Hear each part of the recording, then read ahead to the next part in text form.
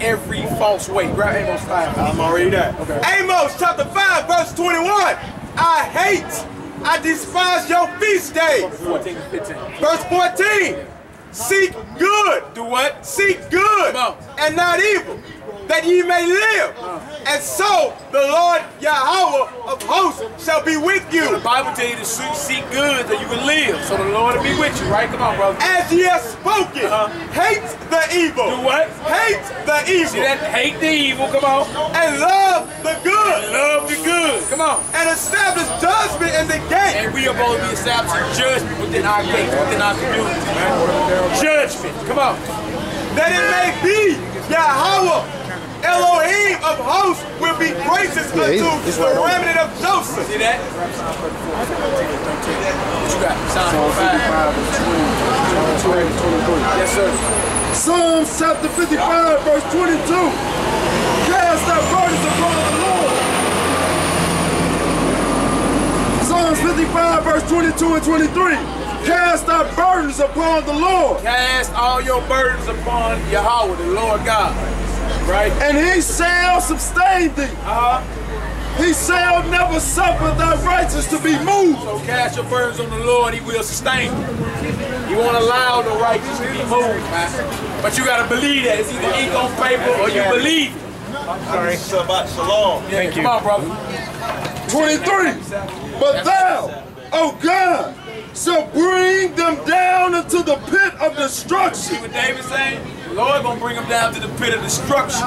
Come on, brother. Bloody and deceitful men shall not live out half of their days. Bloody and deceitful men won't live out half their days.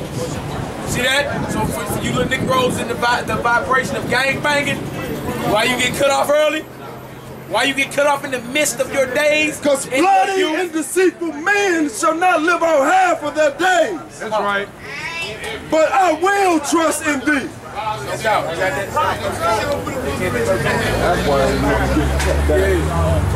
The book of Psalms, chapter 34, verse 10. The young lions do lack and suffer hunger, but they that seek the Most High shall not want any good thing.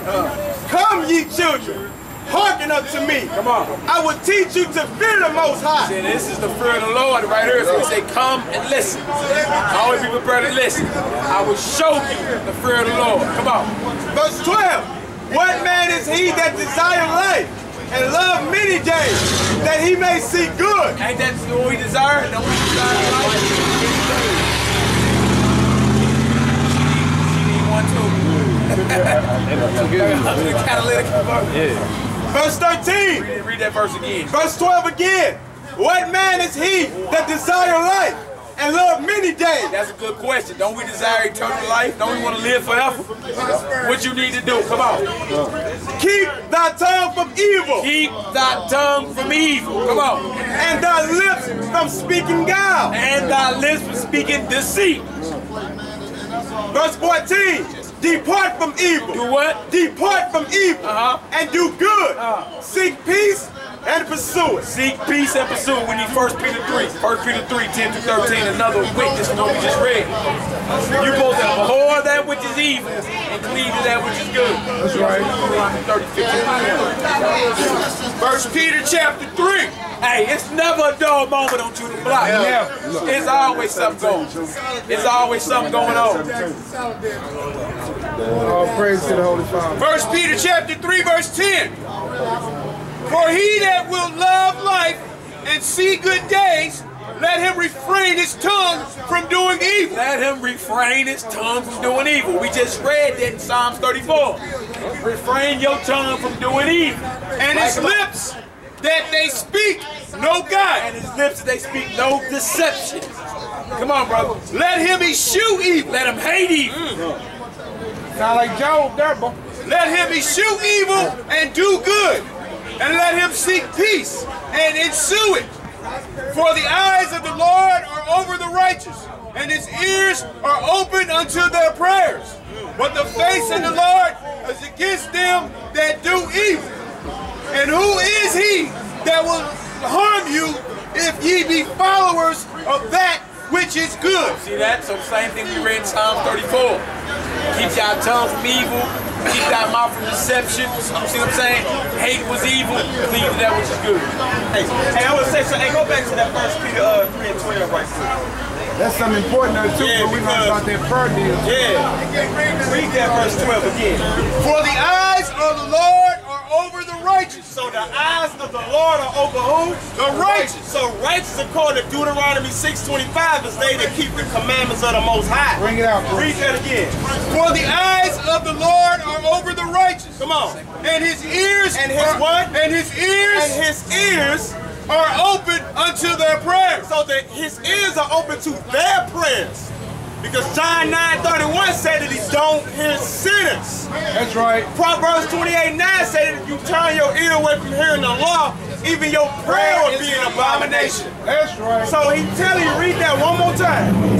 For the eyes of the Lord are over the righteous, and his ears are open unto their prayers. So his ears are open to their prayers, the righteous, those who keep the commandments. That's right. Read. But the face of the Lord is against them that do evil. That's what I wanted to bring out. No doubt. right. See that? Bring it out. Your prayer won't be answered if you're not keeping the commandments. Flat out.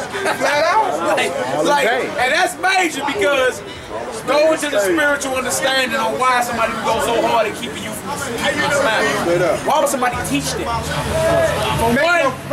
For one, you inherited death, and two, your prayer ain't even getting answered. You can't even holler at God. That's major right there. No power That's now. why we bang so hard against them Sunday churches, man. What does Satan tell Eve in the garden?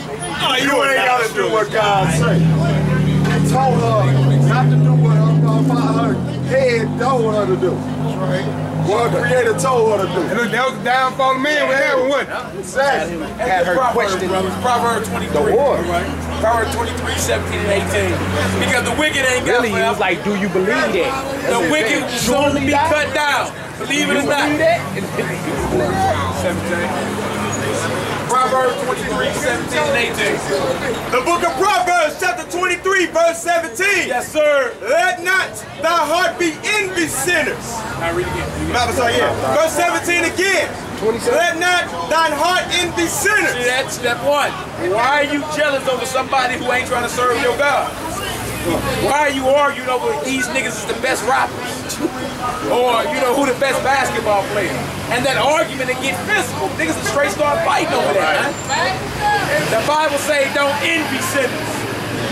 All right, come on, bro. Verse 17 again.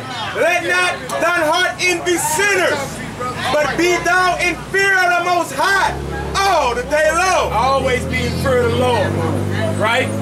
Why is you jealous over him? Because he done jacked the whole neighborhood. The scriptures say be in the fear of the Lord all the day long. Come on now. Verse 18. Yes, sir. For surely there is an end. Hold on, for what? For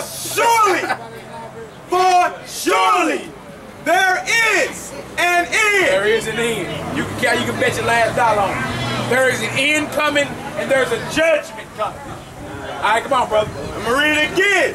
For surely there is an end, Right. and that expectation shall not be cut off. Jump over to Proverbs 24, 1 and 2. Proverbs chapter 24, verse 1 and 2. Be not thou envious against evil men. There we go again. Neither desire to be with them. Don't even desire to be with them. You want to hang out with the little thugs in the hood for what? Right. For what? Right. Unless they come to bow their neck to the word and get some understanding, what we got to rap about? Right. You all about murdering and dealing to your people. We have nothing to talk about. Nothing. We have nothing in common. Yeah, exactly. All right, we move different over here. That's right. Come on, brother. Verse 2. But our hearts studieth destruction, and their lips talk of mischief. Jump down to verse 19. Verse 19. Yeah. Fret not thyself because of evil men. Right. Neither be thou envious at the wicked. Neither be envious at the wicked. Surely there is an end. Huh? Surely there is an end. But do you really believe that? Go ahead, brother. Verse 20. But there shall be no reward to the evil man. Right. The candle of the wicked shall be put out. Now, what's the candle?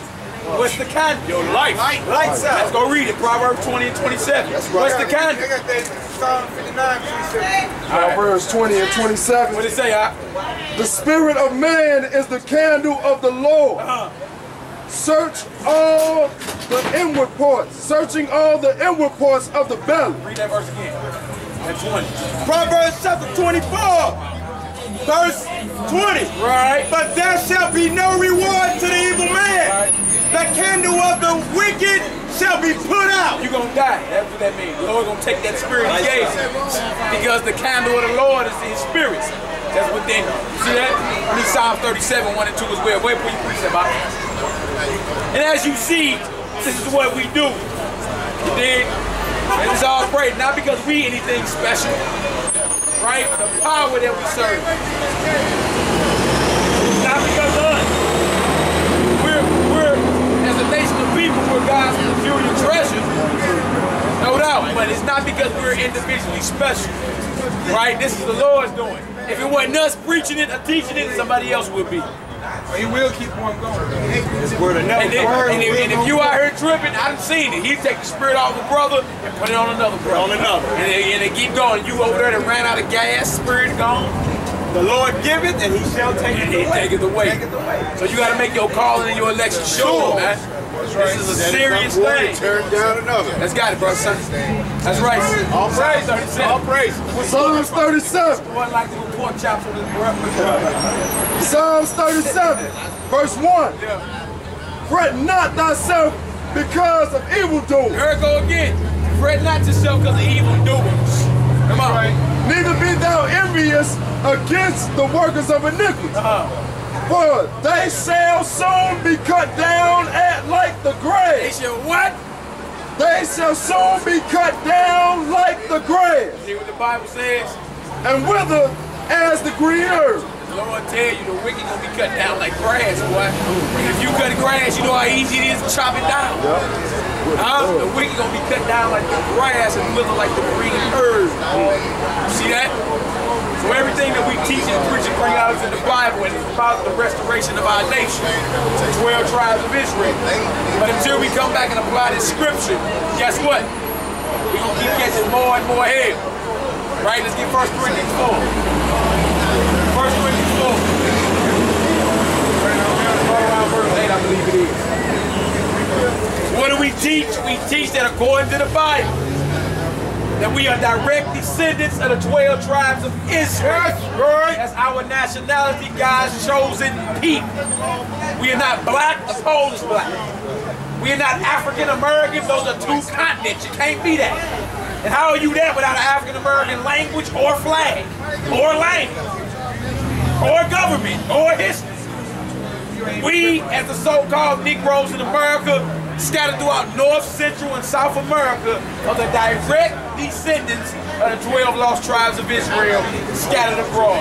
We are the same nation that Jesus Christ was from. Look at that move. Hey, say word. What's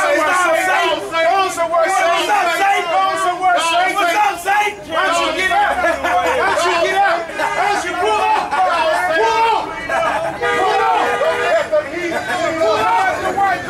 Let's get back to the script. That's all hip white people. Hip white people. You missed it. You missed it when he came out earlier. I need to stop doing what y'all doing to go get the white people. Why is always Uncle Tom? What's the matter, boss? We sick? We sick? Yeah, he gonna pull over and talk about, y'all need to be helping them white folks. Like, I told you. He wouldn't say that if he was in Congress. Y'all need to stop doing that. Go help them white folks. Clean up the neighborhood. Like, bro, Boy, this is the best thing we Because we out here, that's why they coming out. the book of Psalms, chapter 59, verse 1. Deliver me from my enemies, O Most High.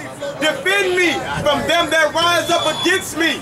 Deliver me from the workers of iniquity, and save me from bloody men. save me from what? From bloody men. Save me from bloody men. Come on, brother. For lo, they lie in wait for my soul. The mighty are gathered against me. Not for my transgression, nor for my sin, O Most High. They run and prepare themselves without my fault. awake to help me, and behold, therefore, O Yahweh, the host, Yahweh of Israel, awake to visit all the heathens. Be not merciful to any wicked transgressors. Say be not merciful to any wicked transgressor. Hey, if you slow down and read the Psalms, David was called for the judgment, man. He was called for the judgment on the wicked. You know what I'm saying? Now it's crazy because David in the Bible is said to have a heart just like the Lord. You feel me? A repentant heart. So he on record calling for the judgment for the wicked. You see that? That's what's going on here. Today we need to stop being so emotional and sensitive. We in the land of our enemies. The Lord tell you, if you ain't getting down, you will be wrapped up soon. So it's time for us to raise the men and the women back up. Come back out of this deal as righteous. Anybody caught left field, the Lord is going to put in the grave. That's serious right there. It's not our word. Go ahead and finish that out, bro. Still read? Jude. Go ahead and finish that out. Yeah. Verse 9. Because of his strength will I wait upon thee. For Most High is my defense. The God of my mercy. Verse 10 again. The God of my mercy shall prevent me. God shall let me see my desire upon my enemies. There it is. Slay them not, lest my people forget. Scatter them by your power, and bring them down, O Yahweh, our shield. For the sin of their mouth and the words of their lips, let them even be taken in their pride. And for cursing and lying, which they speak, consume them in wrath. Consume them, that they may not be, and let them know that God ruleth in Jacob unto the ends of the earth. And that Psalm 59 go hard, man. And I love it, you know what I'm saying? Like today, it's like you can't, you know what I'm saying? You can't ask, like today, it's like you can't ask the Lord to get at your enemies, but you actually can. You know what I'm saying? You can actually ask the Lord to get at your enemies. Look, you don't want to get physical and mess somebody up, right? Lord tells you straight petition the Lord to get at your enemies because your enemies are coming at you because of your righteousness.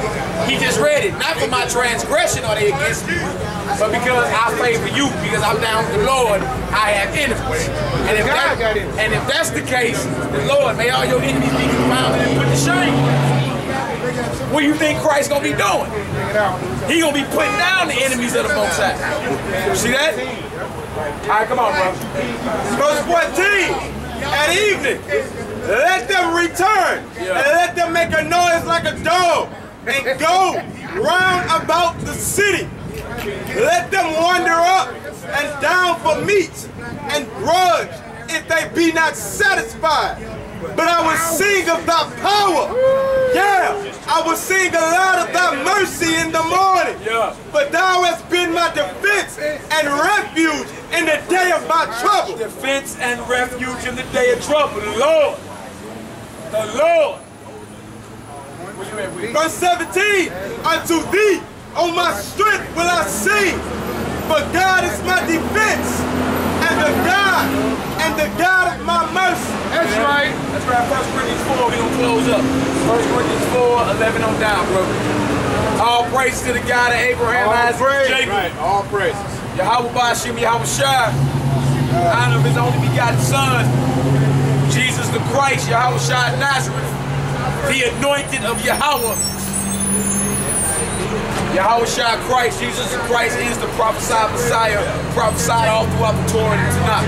If not, that's our position. If not, you need to show who it is. And it could have been, and let me see, those are not answers. Oh, we don't know? Those are not answers. Oh, we ain't studied up yet? Yeah, those are not answers. Got nobody over us? All right, let's get it, bro.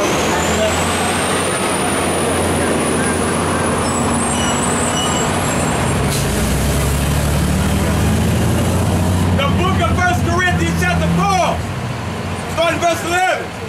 Even until this present hour, we both hunger and thirst, and are naked, and are buffeted, and have no certain dwelling place. He's saying to the life of the disciple, you see what's going on? to the present hour, we hunger and thirst and are buffeted, and the brothers didn't have no certain dwelling place. Today, you want to look down on a brother that really ain't got a house to live in. But the disciples didn't have a steady spot to live in. Christ didn't either. Christ didn't either. You see that? No certain dwelling place. Come on, brother. Verse 12. Yeah. And labor, working with our own hands. Working with what? Our own hands. We're not promoting being lazy. Get out there and get it cracking. Because that's what the disciples was on too. They worked with their own hands. Before they even did physical work, they did spiritual work. They got out here and spread the gospel. All right, come on, brother. Being reviled, we bless. Being persecuted, we suffer. Being defamed, we entreat. We are made as the filth of the world. We are made as the filth of the world. They don't like the true disciples of Christ, man. Brothers get talked about a lot, even from amongst our own ranks, amongst the faith of Israel. You know what I'm saying? Different camps, different ideologies and beliefs. All right, come on, brother. It says, and of the offscouring of all things unto this day. See that? Talk real bad. Right? Come on, brother. Verse 14, I write not these things to shame you, but as my beloved sons, I warn you. I warn you. See, so he was warning the brothers, letting them know, you gonna go through hell and high water. You gonna go through persecution. You gonna go through all that when you profess that Christ is Lord. All right, come on, brother. Verse 15. Till the casket drop, baby. That's right. So am I. They Israelites. So am I. Verse 15. And though you have 10,000 instructors in Christ, yet have ye not many fathers. For in Christ Yahweh I have begotten you through the gospel. Wherefore I beseech you, be ye followers of me. For this cause have I sent unto you Timotheus, who is my beloved son, and faithful in Yahweh, who shall bring you into remembrance of my ways, which being Yahweh Christ. As I teach As I what? As I teach everywhere in every church. See, so the doctrine is supposed to be the same everywhere where all these camps are set up. That's right. But it's not. That's the problem. You feel me? You got men that don't want to humble to these scriptures because they got fancy garments on or something. Or because all y'all got purple and gold on. Like, what that mean? All right, come on, brother. Verse 18. Now some are puffed up. Right, go ahead. Now some are puffed up. Right. As though I would not come to you.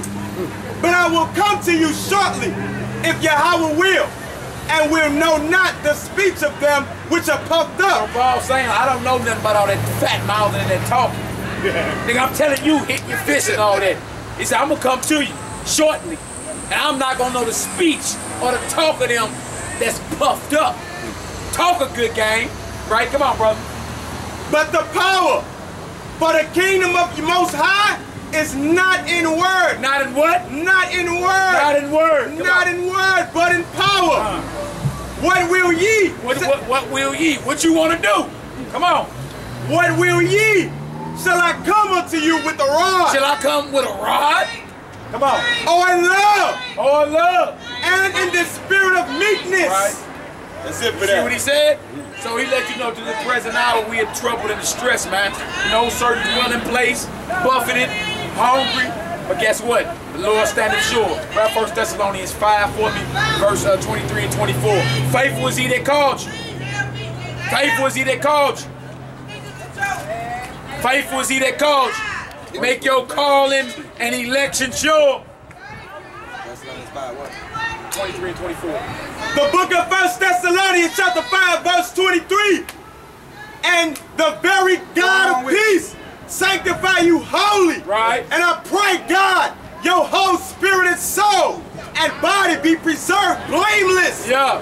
Unto the coming of the Lord Jesus Christ. That's right. Come on. Faithful is he that calleth you. Faithful is he that called you into this, man. Faithful is the Lord. Come on. Faithful is he that calleth you, who also will do it.